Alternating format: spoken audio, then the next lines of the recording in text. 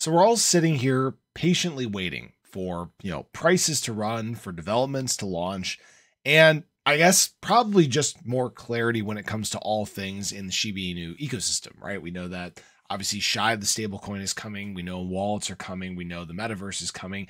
And one thing that we've been waiting on specifically is some information about the renouncing of the Bone contract. Well, we did get some of that information last night. So what we saw was I want to say his last name is Diarrhea. Carl Daria released a blog post today explaining why the team has yet to renounce the Bone contract. According to Carl, the initial design of Bone has added to the complexity of minting the remaining Bone supply and also renouncing its contract. He noted that the token was initially designed to protect investors. As a result, certain measures were implemented to avoid human interference, including adding a time lock contract controlled by a group. Not sure what group that is. Based on the complexity of Bone contract renouncement, he said that the SHIB team would conduct thorough testing before implementing the procedure on the mainnet.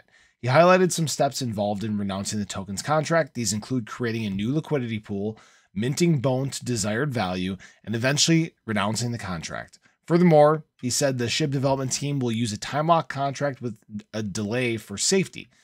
Interestingly, he added that the team has started the process of renouncing the Bone contract. However, he clarified that the procedure will take time as there is need to be cautious.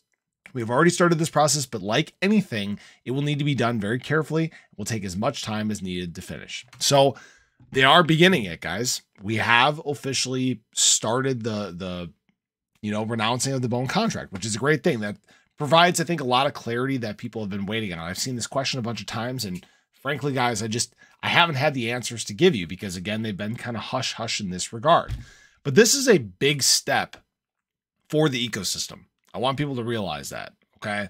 This was a big thing that needed to be done before we start to get to some of the other things, Shiba Swap 2.0 and many of the other launches and developments that are happening within this space. That's what has been needed. Now, obviously, we're just continuing to buzz along. The chain's still looking good. We had a sharp drop off in transactions last night, but it didn't crater or anything like that. So this is obviously a great sign.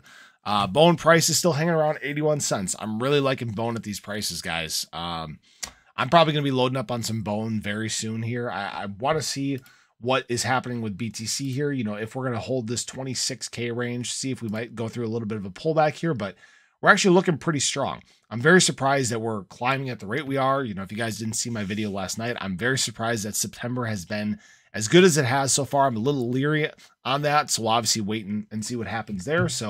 But I appreciate you guys. I hope you enjoyed the video. Hopefully this information is something useful for you. I think it is. It's great that they're finally providing some clarity here.